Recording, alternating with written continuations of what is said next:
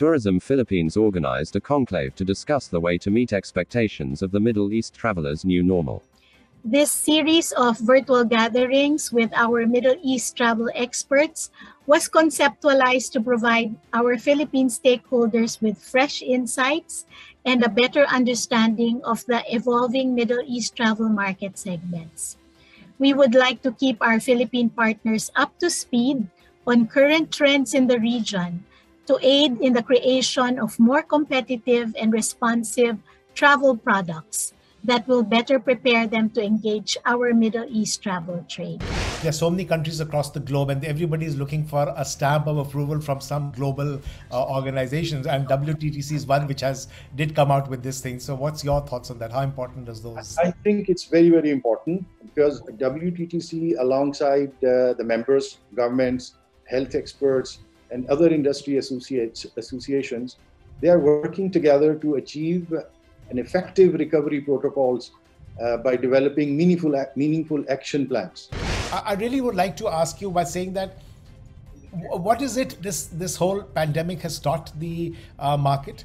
What I would say is, and what is the unique role that we should all learn from this pandemic going forward? One of the most important things that we have learned out here is that how do you make sure that you keep on top of it in terms of getting this information at your end and disseminating it to the right customers at the right time in order for them to be able to plan their travel. The more you have information being provided to the customers in advance and giving them the options based on that where they can actually travel, the planning happens in a much more seamless manner. The bookings actually convert and people are able to actually travel and come back and have a good time that they actually intended to. What are your points which you think will sell very well of Philippines in the GCC market? The places like Banwa Island, I think this is one of the world's most famous place to be for any tourist. But this is a luxury travel, and this is for the high-end travelers. And this will be not just for the youth, but it will be for the high-end travelers from all over GCC. These destinations, they have to be promoted. These has to be conveyed to the market over here. The GCC people are highly attracted by the hospitality. And I think Philippines is number one in hospitality. Philippines has great islands. There's a lot of island activity to do. How can you showcase that island activity? There is a very strong entertainment culture that's out there.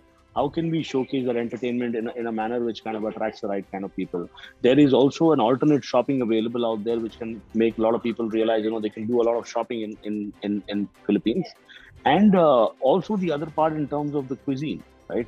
And how does it make a complete package that enables people to say that, listen, you're not just coming here for a one-time holiday. You're coming here for an experience that you'll want more and you'll want to come back again.